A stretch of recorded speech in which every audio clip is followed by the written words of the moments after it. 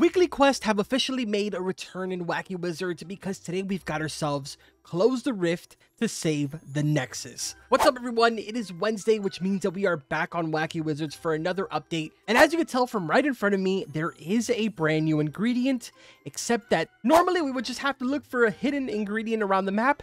But today we've got to figure out something, which I honestly have no idea where to even get started with this, but we are going to figure it out right now. Also, I guess now is a good time to go ahead and point out that there is a global potion brewing meter now. This will go ahead and keep track of every single potion that is being made throughout the entire game, and every single time that we complete one, we actually get a reward for that milestone. The one that I'm really interested about is that 100 mil potions.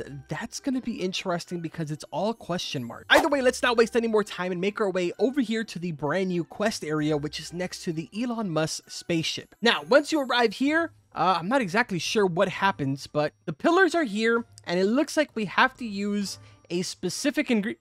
Okay.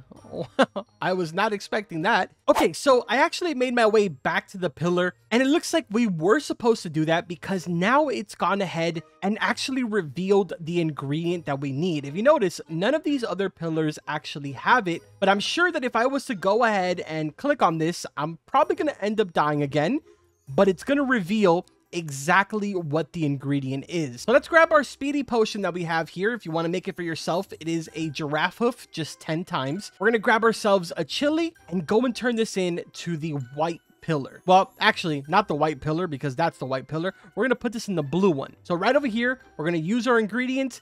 That one has now been destroyed. So over here, we need ourselves an ice cream cone. And the fastest way to get back to our cauldron would be to hit this. We just went ahead and unlocked another ingredient that we need. So we'll just rinse and repeat this, grab ourselves the speedy potion again, except this time we will grab an ice cream cone. Then obviously travel all the way back over here again, put the ice cream cone over here so this pillar is destroyed. And now we know that we need glasses for this one. So let's activate this, and that one is a dynamite. So glasses and dynamite is what we need to finish this all off. So boom, we got Oz's sunglasses. These will be placed on the yellow pillar. Then we teleport back to cauldron, grab ourselves the dynamite, and now the final pillar will be completely destroyed. And there is the brand new ingredient, the Greek helmet. Pretty sick, man. That was definitely a really unique quest. I'm really glad to see the quest finally returning, but let's see what ends up happening. I guess we can pretty much guess that this is going to turn us into more than likely some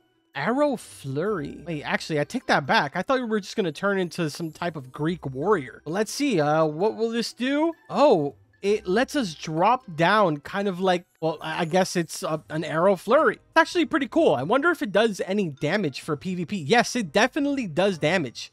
That's actually pretty useful for PvP. I know it seems kind of odd, but there is a lot of people that do end up PvPing on here, so pretty cool, man. So that is exactly how you get your hands on this week's ingredient. A really interesting one. Remember to get started on making a bunch of potions so we can get our very first milestone, which is at 25 million potions. Update's been live for about 10 minutes now, and there's already 35,000 potions being made. So I think it's very possible that we'll get there. It's going to take a very long time before we see that 100 mil, but not a big deal. I think we should be seeing some really cool stuff coming to the game, especially now that we're seeing quests return, as well as even this global potion brewing. Things might start getting really interesting around here. Either way, if you guys enjoyed the video, make sure to drop a like on it, subscribe to the channel. Remember, we cover every single Wacky Wizard update here. That's going to do it for this video. Like always, I will see you guys in the next one.